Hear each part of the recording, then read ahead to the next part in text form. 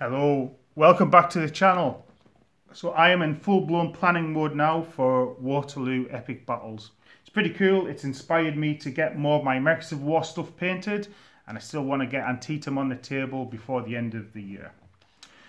So I've just done a video looking at the French cavalry boxes and what you get on the sprues and how it's going to get used. So this is a video about the British cavalry boxes and how I plan to use those, what you get on the sprues, etc. So I did mention it in the French one, so the cards I've got in front of me for uniforms, I'm not techno savvy. I've not got round to working out how to get like an audio track on a video once I can't show off the pictures, but I did want to show some pictures where I'm just be speaking to the camera again. So these are cards from Eagles, Waterloo 1815. So this was a complete card set I got Eagles by Columbia Games, and this tells me this came out in 1997. I got it when it first came out, so that's making me feel a bit older than I thought I was. But anyway, we can't do anything about getting older. We can just enjoy the wargaming time we've got. Anyway, back on the farm. So British cavalry. So start talking about light cavalry. So the Warlord Games website talks about being able to make 5 light dragoon bases, 3 hussar bases and with shakos, and 3 hussar bases with busbies. So if I do my maths correctly, that comes to 25 plus 15 is 30, 40, 45 figures. Now the sprue looks like you get 21 bases in the unit. So it does give you some extra figures on the sprues. And I think Miniature Realms, do check out the video, got the British Light Cavalry sprue, so maybe we get some confirmation about the breakdown of the sprues. But from looking at the sprues, I think you're going to get 5 hussars with shako, 5 hussars with busby, 10 light dragoons. There looks to be an 11th figure, could be a light dragoon up near the cavalry, the artillery. But straight away, you're going to get some spares. Now, what am I going to do with the spares? Well, my plan is to take a general army approach to having a high command with ADCs. Each turn I'm going to roll for a number of ADCs. They're going to be assigned to the brigade commanders before the turn starts. There might be some modifications there depending on how far away they are. So it might take 2 to get 1 reroll. The individual models, they'll be mounted on individual bases to represent the ADCs. And actually my high command and my brigade commanders, there'll be 2 miniatures on each base there. So these spares, they will come in handy. And actually here you can see in the cards some of the differences in uniforms. So your light dragoons tend to have quite a plain uniform, and even the difference between the Belgian dragoons, that's just all in the paint job. Quite easy to do, whether we get lacing or not. Again, Brunswickers, and there is a unit of Brunswickers light cavalry I'll be representing. Again, I'll be looking for the uniform with the most lace and converting over. So you see, that's basically just a similar sort of paint job. Busbies. Again, the KGL units I'm going to tend to have represented with busbies, other hussars with the shakos. So quite simple with those. So again, if you wanted something slightly different with these guys, you had some French spare chasseurs. You could maybe use French spare chasseurs. It looks like that. I know these are artists' impressions of their own research and might not be loads historically accurate, but it's going to be there or thereabouts.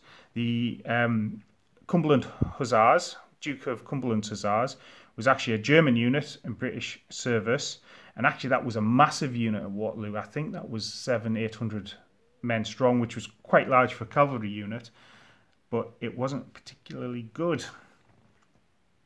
So that is the British light cavalry.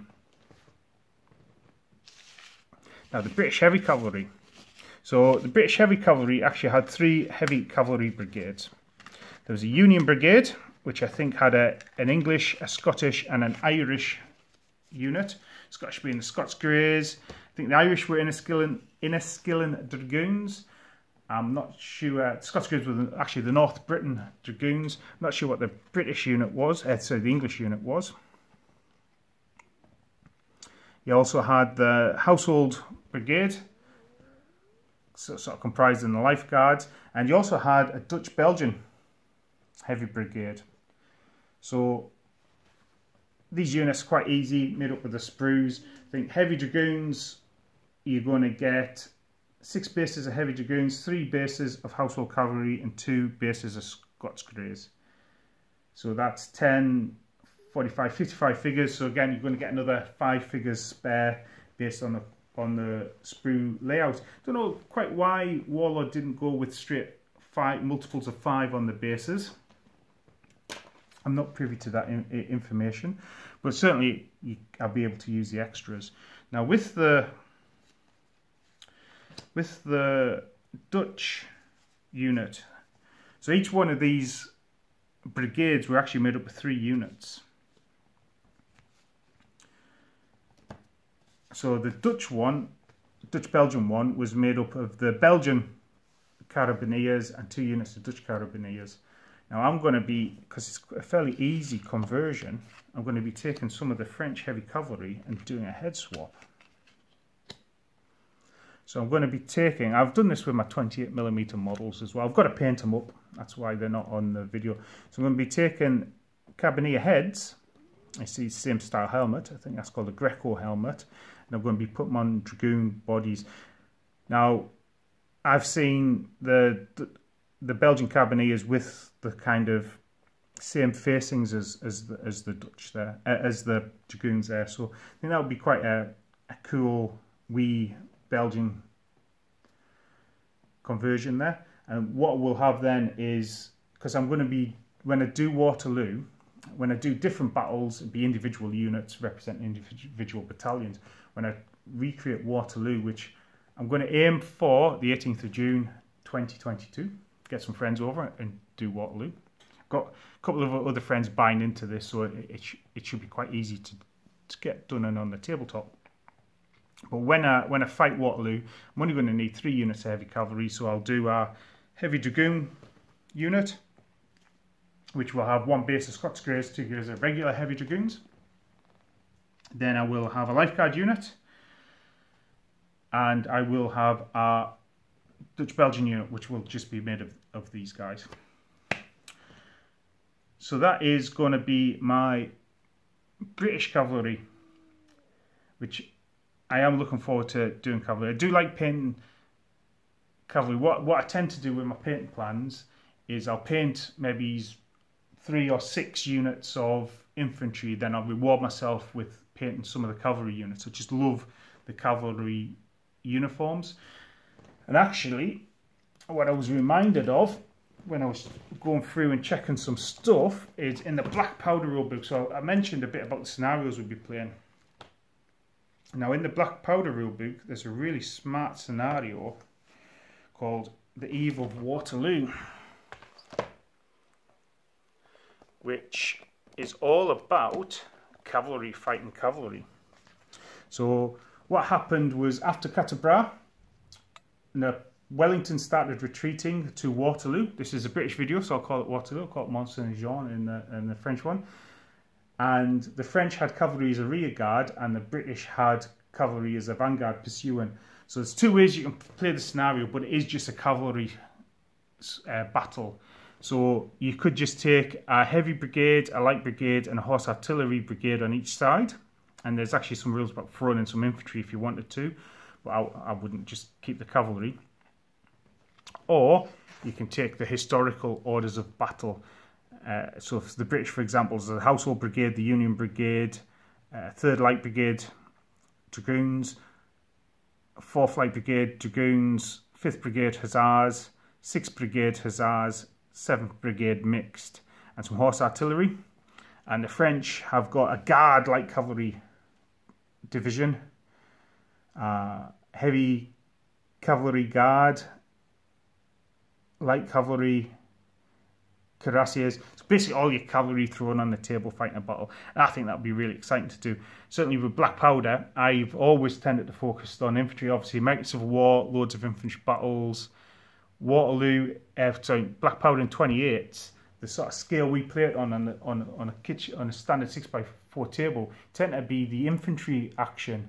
So French columns trying to break an infantry line rather than taking the whole battle. So cavalry hangs around, maybe trying to force some squares, but the main bulk of that warfare that we've certainly recreated so far tend to be infantry on infantry. So I think it would be really interesting and a bit of a joy to recreate this battle. And like I say, my plan is to get an army box set for the British. Certainly light cavalry brigade extra on top of that. I think that I'll be able to do all the heavy cavalry I need with the heavy cavalry that comes in the box set.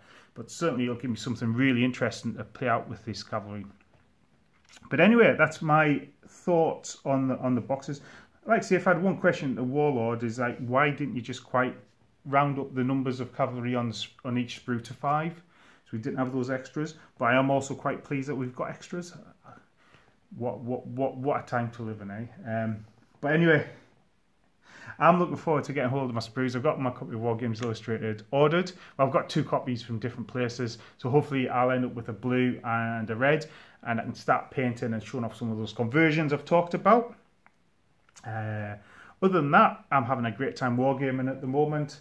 Like I say, battling through some American Civil War so I can get Antietam on the table, which I think I'll do a battle report for. I've talked about it enough, so why not? Even if it's just a nice wee reference for myself. But I hope you're having a great time wargaming. I'm looking forward to talking to you in the next video. So that's goodbye for now. Goodbye.